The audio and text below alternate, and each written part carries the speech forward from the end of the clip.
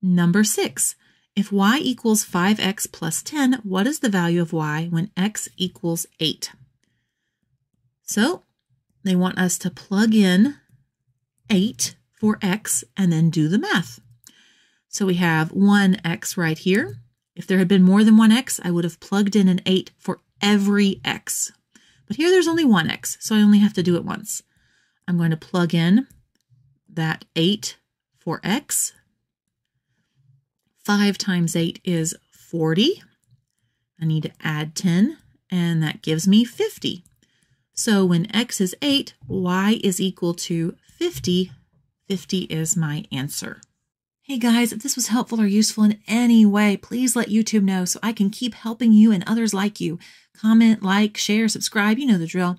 Also, if you're interested in practical or fun math-related items like this math clock or this hopefully humorous t-shirt, click on the links down below to check out my Spread Shop and Etsy stores.